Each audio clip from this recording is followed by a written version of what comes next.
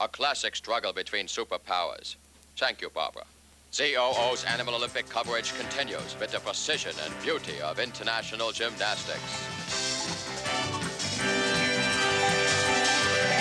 Hello again, everybody. I'm Keen Hacksaw with one of North America's favorite minks, a great gymnast, Coralie Perrier, who's got a Zoo on You report on the international sweetheart of gymnastics, Tatiana. Tatiana, you began training at an early age. Doc, where I'm from, everyone starts early, but I work harder. Even on vacation I work, after school I work, weekends I work. Tatiana, surely a young person like yourself has other interests. Doc, I collect trophies, my own, of course.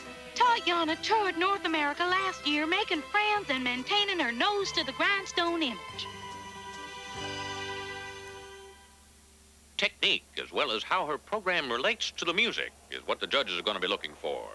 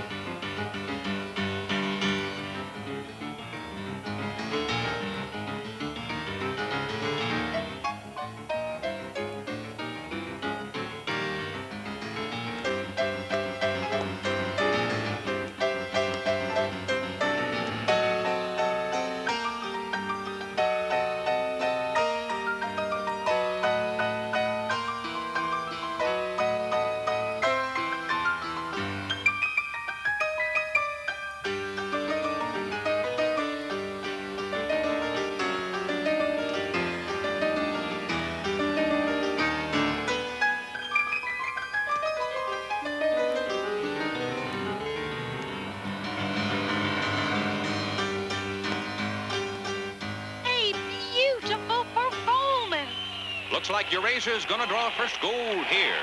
Let's take a look at it again on the replay.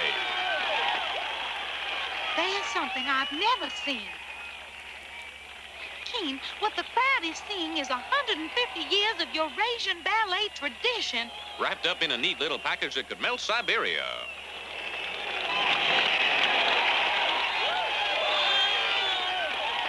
Tushenko's coach, Bruno Ursakov, is prepared for the worst from these judges. And a perfect 10 for Tatiana Tushenko. I'm not surprised.